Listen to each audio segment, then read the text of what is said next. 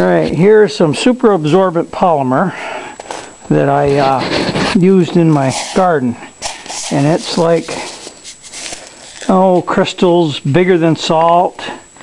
And I'm going to try to crush them up, make it a fine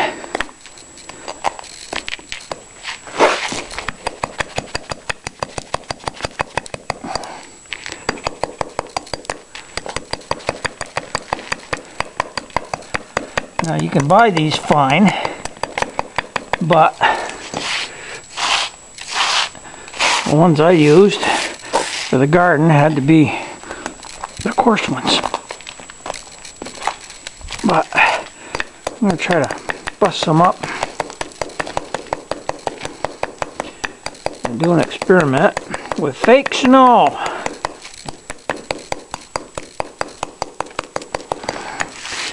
Now those are a lot finer. Let me dump out those. Now what do you got for a piece of paper to pick these up with? Yes, I have is this. Perfect.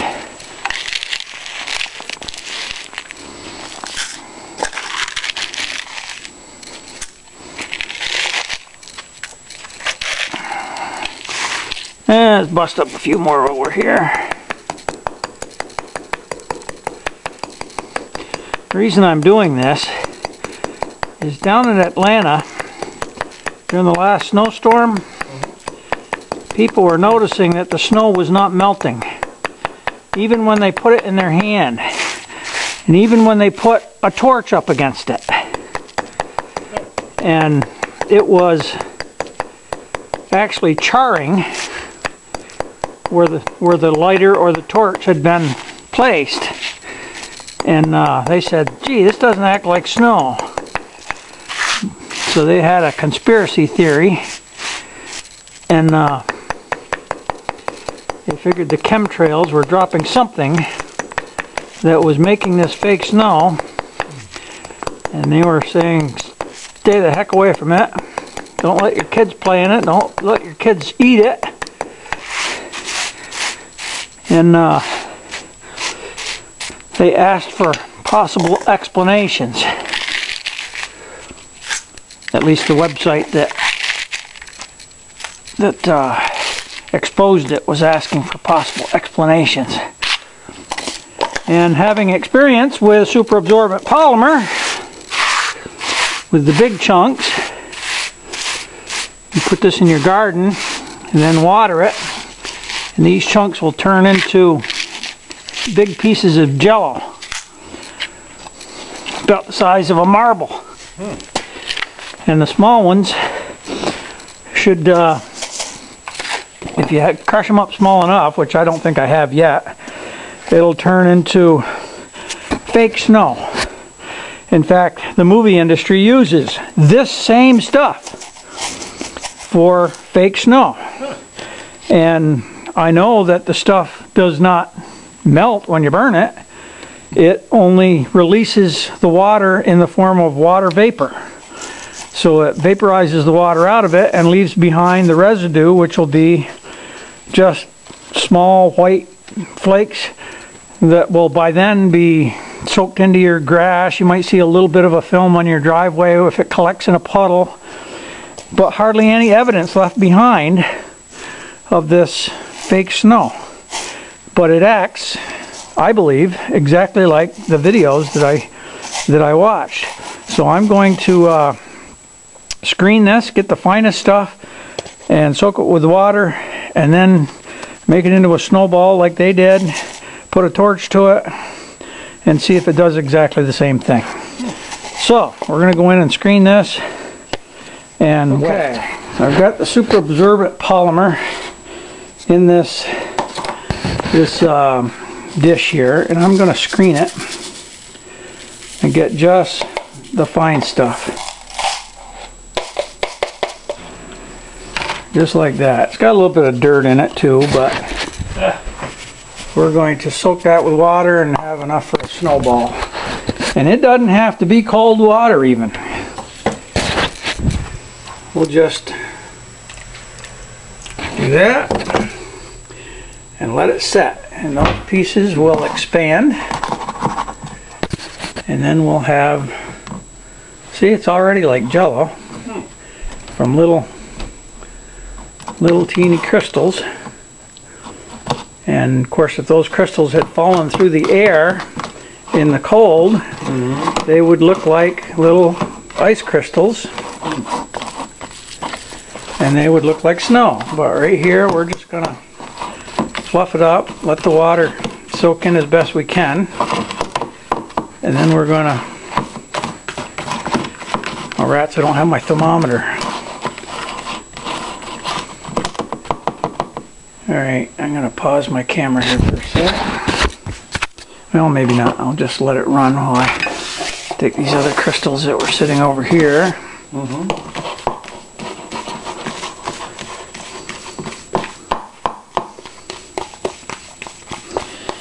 Once these get soaked enough, I'm going to put it right outside with the snow and let it freeze.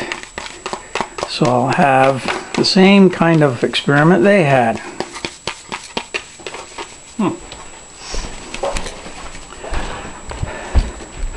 Why am I doing all this?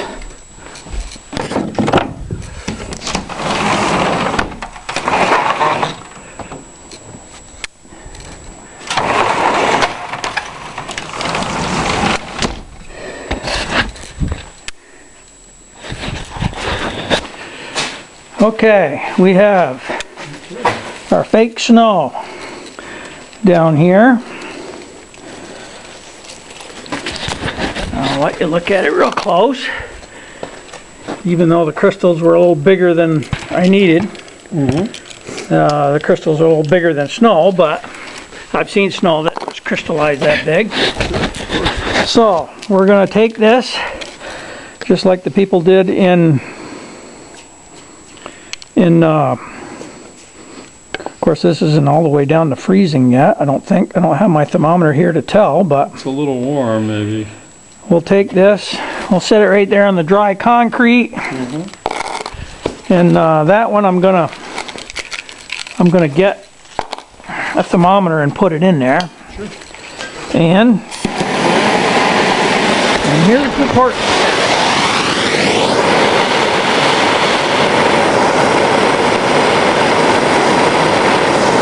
Notice the black, and we can smell it, and we can look underneath. Oh, look at the steam coming off it, and we can look underneath it, and there's no water because it is super absorbent polymer holding the water. If I do this long enough, it will evaporate all the water out of it, and we'll have the little white residue left, or the burnt residue. In fact, let's just do it to this one little piece right here. Get all the water out of it.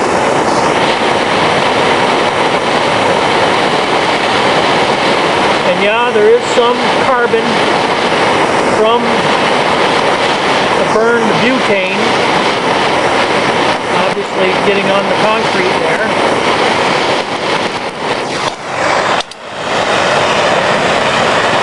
No water. Some of it may be burnt plastic, which is the super absorbent polymer, and some of it may be the unburned butane. There you go. It is steaming hot even, and yet there is no water under it. So, my theory is that the fake snow in Atlanta was super absorbent polymer crystals, fine crystals, dropped from the air. They humidified as they came down, filled with water, and looked like snow. And yet for the next 4 days, it didn't melt.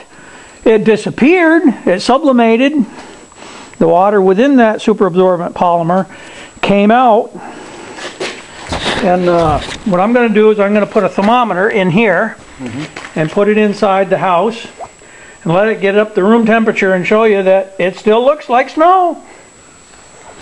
That's what I'm going to do later. Alright, I have taken my thermometer from outside and I'm going to put the bulb of this thermometer right into this fake snow.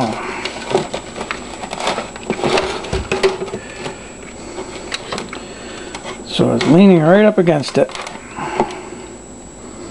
I'll put some on the back as well.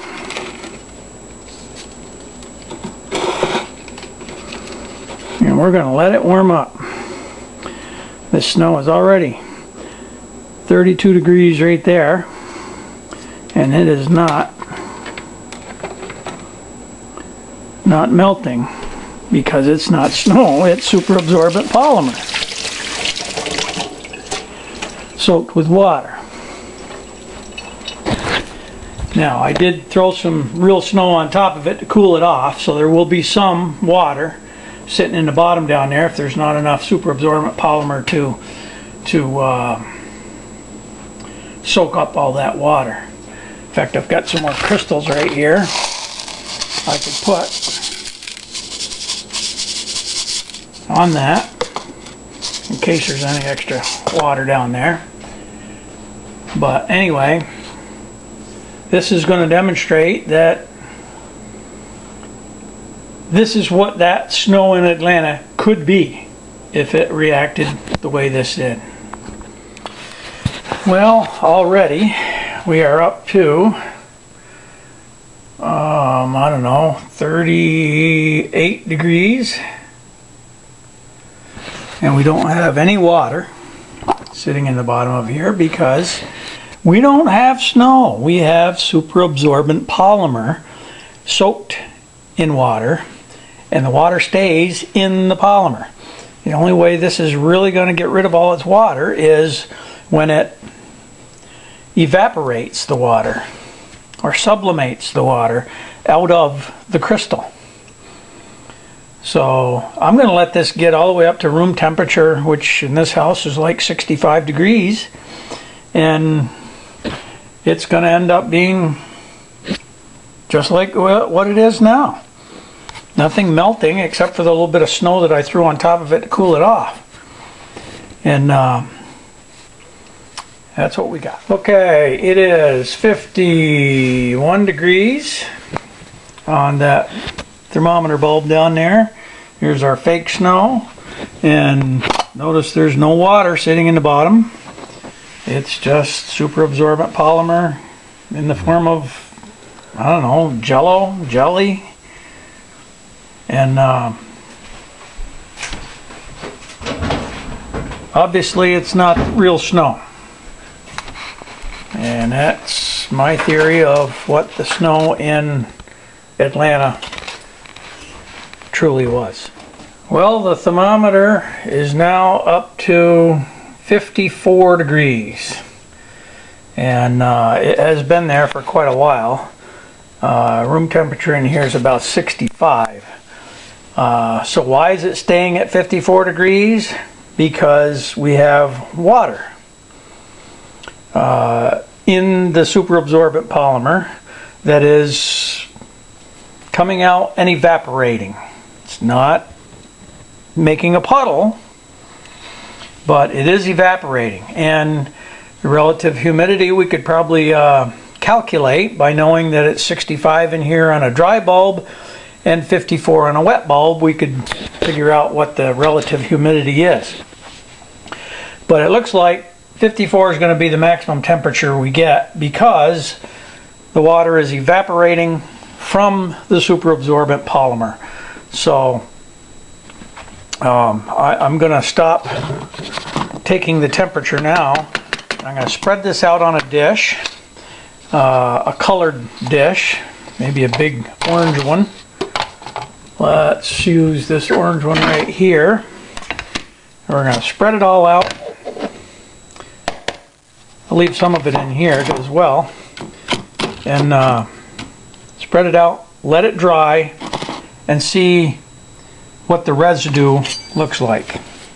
Okay, it should be little crystals like the ones that we just crunched up and made this jello-like substance out of in the first place. And so if the snow in Atlanta was super absorbent polymer falling through the sky and picking up water vapor and turning into what looked like snow but wasn't, it should leave a little bit of white residue, let's say in a puddle. Well, there wasn't any puddles really because it was all spread out and it never did make a puddle. But when this all dries, there should be enough white powder in here that we can see that it was powder. Of course, if it rains again and washes it away and washes it, you know, I assume that in Atlanta it's going to rain a few times in the next few weeks, and they're not going to be able to see the evidence of the super absorbent polymer left behind by their fake snow. But I'm going to let this dry. I don't know how long it's going to take. It may take 3 days. Not going to have any sun on it. We're just going to have room temperature. And I assume it'll stay at about 54 degrees until it dries up. So, my conclusions are the fake snow in Atlanta may have been super absorbent polymer in fine crystals sprayed by chemtrail planes and then creating fake snow as it fell, making a slippery road, because this stuff is very slippery, and no puddles, and then drying up eventually. And that's the end of my experiment until this dries up, which may be a few days. So if anyone else wants to do a similar experiment to what I've done here, a good source for super absorbent polymer is baby diapers, adult diapers, even sanitary napkins. They have this super absorbent polymer inside of them. So if you just rip apart a diaper or a sanitary napkin, you should be able to see little crystals, not big crystals like the ones I had here, but little crystals, just little flakes, little almost powder, super absorbent polymer, and you can just soak some water into that, or just rip up a diaper that's already been soiled and just open it up and look at the little pea soaked crystals in there, and do your experiment with that. So if you want to do the experiment, that's where you can get some super absorbent polymer and test it and see if it came out like your snow experiment did.